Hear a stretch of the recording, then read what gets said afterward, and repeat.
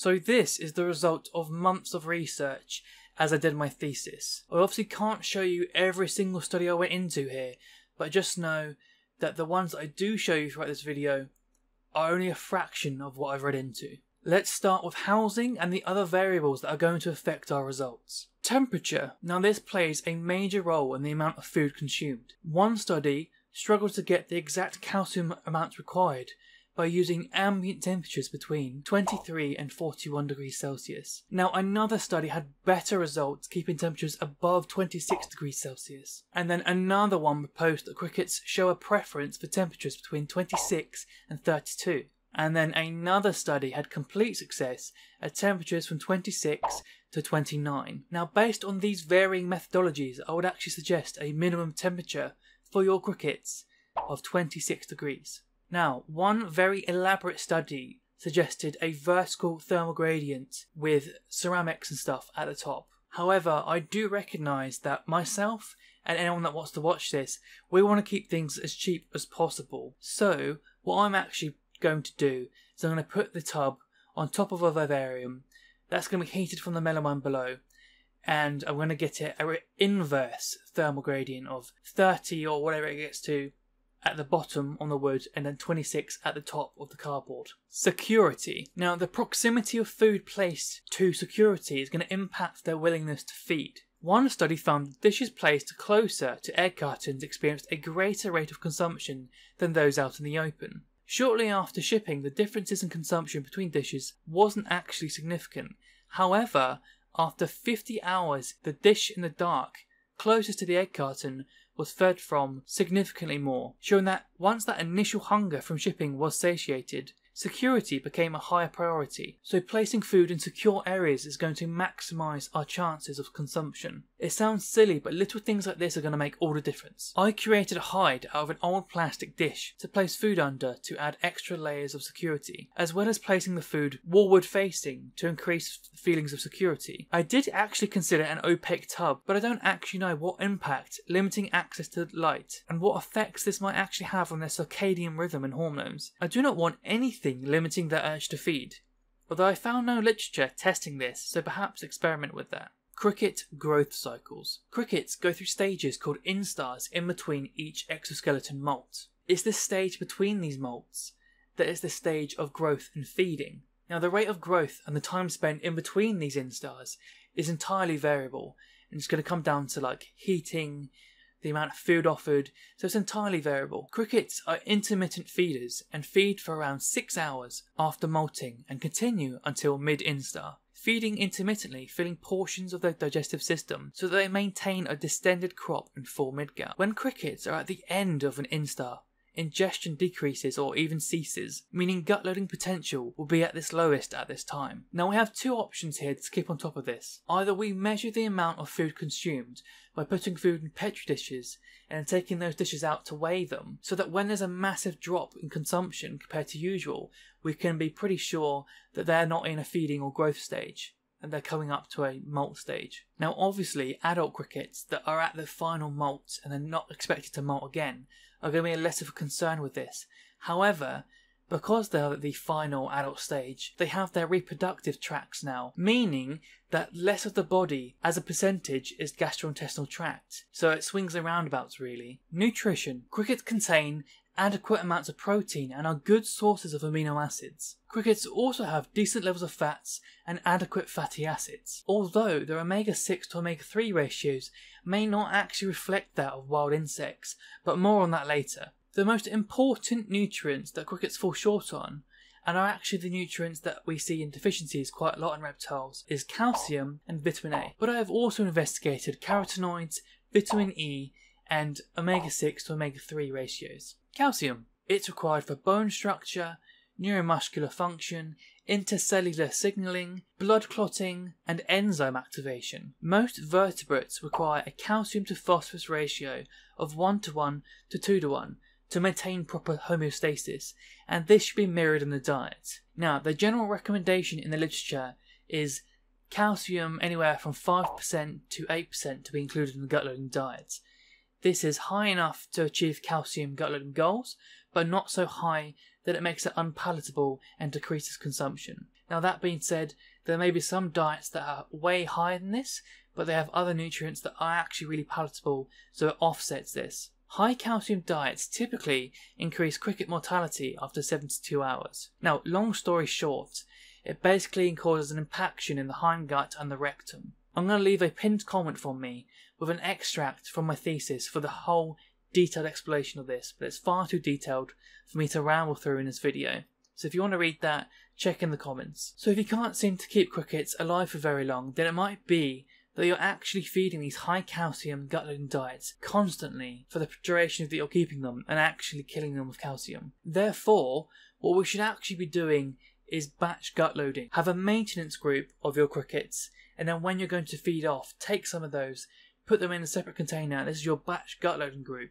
Now this means that these can be gut loaded for 48 hours before you intend to feed them. It stops the ones in the maintenance group dying of calcium impactions, but also it's going to save us more money because we're not using this commercial gut loading diet constantly, but rather only when we're gut loading a batch of crickets. Now by gut loading, the crickets will maintain their more than 1-to-1 ratio of calcium for far longer once they're put in the enclosure, before they empty their gastrointestinal contents. Now another option is just to dust them with calcium powders. However, one study found that adult crickets can groom off over half of all powders within 2.5 minutes, meaning that if you're going to be tongue feeding it's fine, but if you're releasing them into the habitat to allow the reptile to hunt them, then they may actually remove the powder before being eaten, and then not delivering enough calcium powder. Now some authors also report calcium dusting as being the most efficient form of supplementation, while others deem it ineffective. It pretty much depends on how the insect is presented to the reptile. To me, the powder acts as a fail-safe if the gut loading is actually just below 1-to-1. So what I do is I'll gut load and then I'll put on a fine amount of calcium powder. I'll feed half that batch tongue feeded in a way that I know that it's getting all that calcium, and the other parts, because I know that I've gut loaded, I'm not so worried about them grooming off the dusting, so I'll allow the other half to be roaming in the enclosure to be hunted. But that way we're allowing the proper nutrition, and we're allowing the reptile to actually behaviourally function and hunt. And you're very loud, aren't you? How does Wiccan's beardy just stick to him like glue? Climb! God, get up there. Go on, go. Sit there.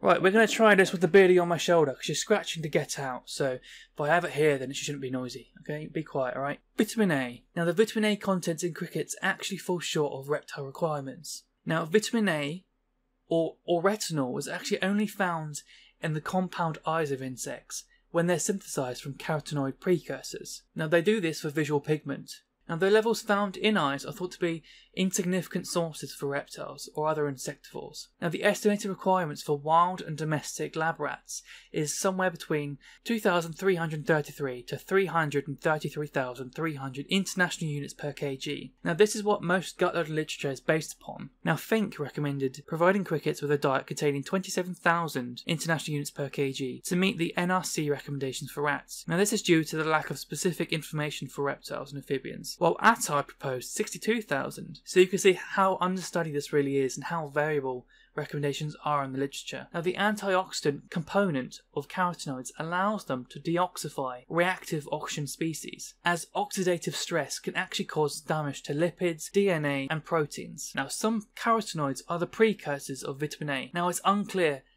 which and how many reptiles and amphibians can actually make this conversion. In one study, the false tomato frog could receive provitamin A through crickets supplemented with beta-carotene, lutein and zeaxanthin. Leopard geckos were also found to obtain sufficient vitamin A hepatic storage through beta-carotene supplementation alone. Now, however, one study found little conversion in cane toads and Cuban tree frogs, suggesting some amphibians may not actually be able to make the conversion to provitamin A. Other authors actually raised concerns about these results, claiming that because they were frozen prior to analysis, this could influence results. So it's actually very unclear how many species are actually okay to 100% replace retinol supplementation with beta-carotene or other carotenoid precursors. Now, most herbivores appear to have the ability to make this conversion, so logic would dictate that most omnivores, like bearded dragons, like Nugget here, would be able to make the conversion too. Anecdotally, as a hobby, we've probably replaced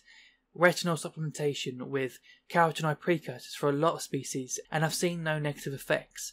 So it's probably likely that a lot of species can make this conversion, but we don't have the exact results from the science yet, and you're making me very, very distracted, Nugget. Now, it was found that carotenoid levels were highest in crickets fed fresh fruit and vegetables, then fish flakes, and then bran. ISC 2018 also found that a fresh produce diet, i.e. fresh chopped carrots, sweet potatoes and kale, had the highest concentrations of carotenoids when compared to commercial gut-loading diets. Now, this completely contradicts other literature's recommendations though. Small particulate, dry formulated diet should be offered with no fresh produce, or selective feeding would limit consumption of unpalatable high CA diets, and then hinder results. Carotenoid retention was found to be poor in crickets, and thought to be significantly reduced if not eaten within 48 hours or longer. The fact that crickets were found to have very low amounts after fasting suggests that they have very limited ability to actually sequester carotenoids into their body tissues. Vitamin E. Vitamin E works as an antioxidant. It increases immunocompetence and decreases disease susceptibility in mammals. Little is known about the response to dietary antioxidants in reptiles and amphibians. However, one study in leopard frogs, supplemented with antioxidants for 5 weeks, resulted in tadpoles with an increased immune response capability, and also growth. Now, Friel 2019 found that levels of vitamin E in free-ranging cane toads decreased over time in captivity despite dietary supplementation of vitamin E-rich veg to crickets. This highlights that provision in captivity may actually be lacking. The interesting thing is that Fink 2015 found that the high levels of vitamin E in crickets was actually a result of them sequestering vitamin E into their tissues, rather than a direct result of it just being sat in the GI tract.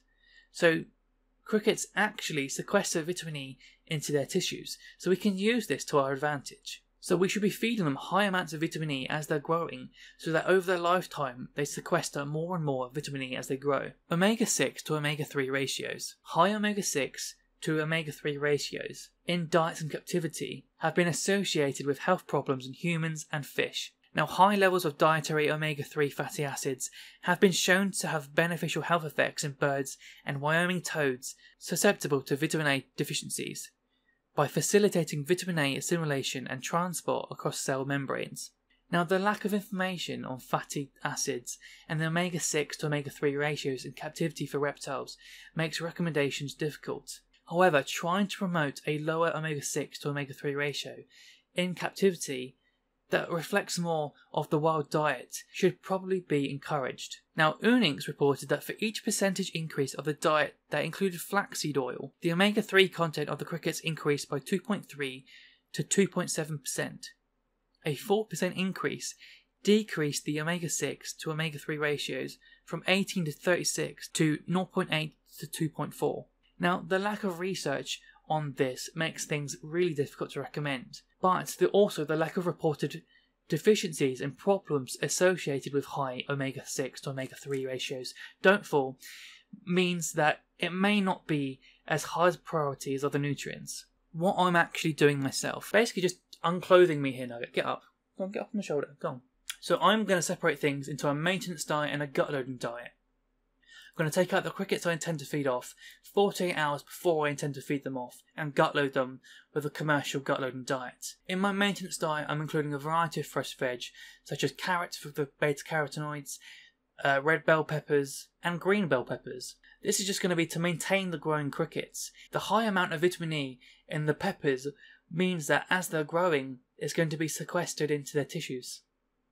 And that's what I'm looking for long term. Now, red and orange bell peppers have good amounts of zeaxanthinin, and green peppers have good amounts of lutein. Now, the commercial diet I'm using is Arcadia insect fuel. Now, from personal communications with John Courtney Smith, I now know that it has like 20% calcium in it.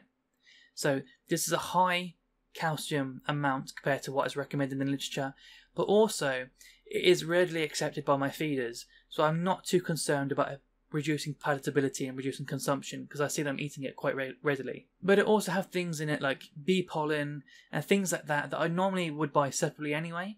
So cost-wise, it works out much more cheaper to use insect fuel than to buy things separately. I'm then dusting with Arcadia Earth Pro A as my fail-safe for CA and also for those extra carotenoids that it has inside it. Yeah, on the off chance that they are actually poor converters to carotenoids, I'm just going to include a little bit of retinol in a diet once a week, just as a fail-safe. So I'm hoping that from seeing this video, you've seen the research that is there, and we've taken this research and we thought about what is actually a sensible and doable approach for us as keepers. And if you want to see a video about how I keep costs down for nugget here by maintaining a dubia colony, then watch this video up here.